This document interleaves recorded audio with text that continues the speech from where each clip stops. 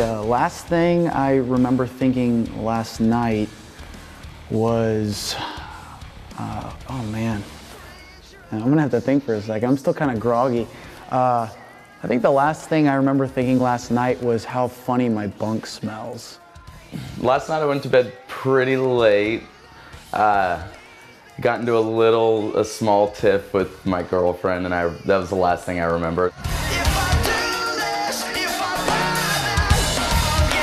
I think the first thing I thought this morning had something to do with a very epic, long dream I had that involved swimming and people I knew, but I can't remember all of it. But I woke up in kind of one of those grogs that after a very, very long dream. The first thing I remember this morning was seeing the sun outside for the first time. The messiest member in our band, I know all the other guys would say me, but I think there's messy and there's dirty. I would say I'm probably the messiest because I have the most items on the road. I have like a computer bag full of all kinds of peripherals and equipment and everything, and I bring probably the most clothes because I guess being the lead singer comes with the territory. You're slightly a diva in some ways. I would say the messiest member has to be Johnny, our singer. It's not so much that he's dirty or truly messy, he just has so much stuff that a lot of times it's everywhere. As far as dirtiest, I would say Daniel, but that's mainly because he's fixing things on the road. He's building our metal contraptions that are on stage or fixing the van if it's broken down. So he's usually walking into the venue with grease on his face or metal shreddings all over his hands or whatever. That would probably be me. I definitely love to party, but who can blame me? Life's fun.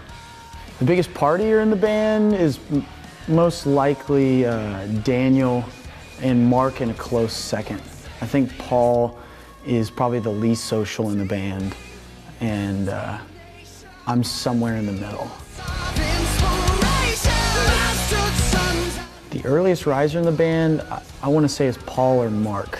Paul's like the, I don't know, he's like the structured guy in the group. He's very scheduled and methodical and everything, but Mark just, ever since I've known him, which was when we were kids, he always woke up early, and I was always the sleep as late as possible guy. And so he'd always wake up early when he'd be spending the night, and he'd start playing guitar or something, and I'd get super pissed and throw something at his head from the bed because I wanted to keep sleeping. So it's always kind of been that way. Earliest riser would definitely be Paul, our drummer. Many times I wake up and, you know, Paul's like had a full day of activity, comes in with like some fancy coffee and a huge meal, also, you know, gifts for his family, things like that. And it's like, where did you find the time to do this? So it has to be him.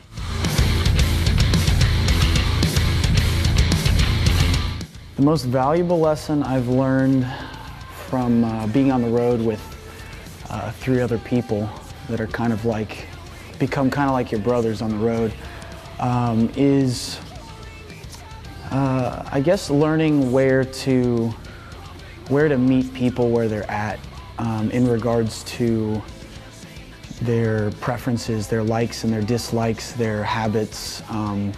Like we're all very different people, but we come together when it comes to music and what we love, so we share a bond there. But we are very different, so it's kind of a learning process of learning how to cohabitate. I don't know if that's the word, but you know, live together.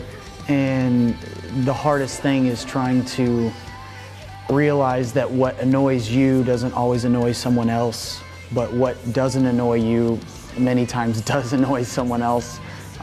So it's just learning how to navigate all those things and keep the peace.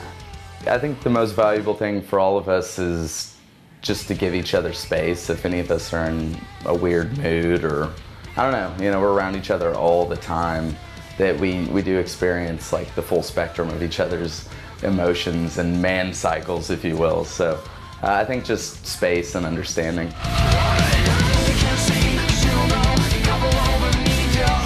The one thing I can't do without is definitely my computer or my phone. I'm definitely a technological junkie.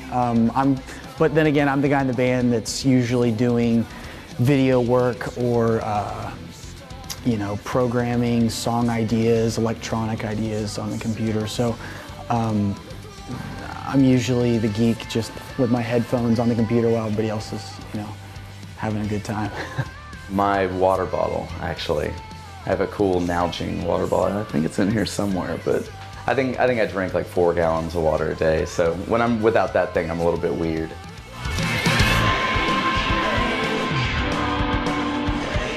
The best things on tour are probably just the adrenaline rush every night of being on stage. I know that when I get home for an extended period of time, which at first it's nice to be home and kind of calm down and not have to perform every night, but after about a week or so, I find very quickly that my body, it's almost kind of addicted to that adrenaline rush every night, so it wants to get it again, and so I kind of start going into a slump, like a physical slump if I don't stay active and work out and whatnot.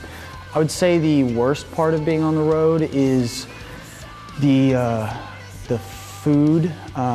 Most of the time is you just eat what you can, and sometimes it's not always the greatest, and you end up eating sandwiches a lot, which gets old quick. And just the schedule, all in all, it's just kind of an unhealthy environment altogether. Your hours that you're awake, you usually feel bad, and when you feel bad, you usually comfort yourself with bad food or smoking cigarettes or drinking more. So it's, you know, it's hard to just stay healthy and upright.